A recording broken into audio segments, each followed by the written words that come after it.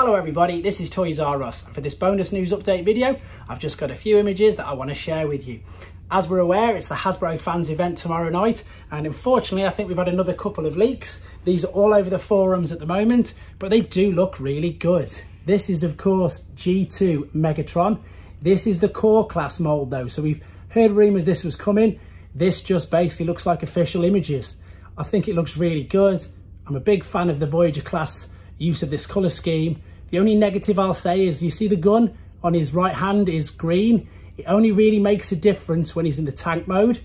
See there, it would have been way better if it was purple, but otherwise really liking the look of this guy.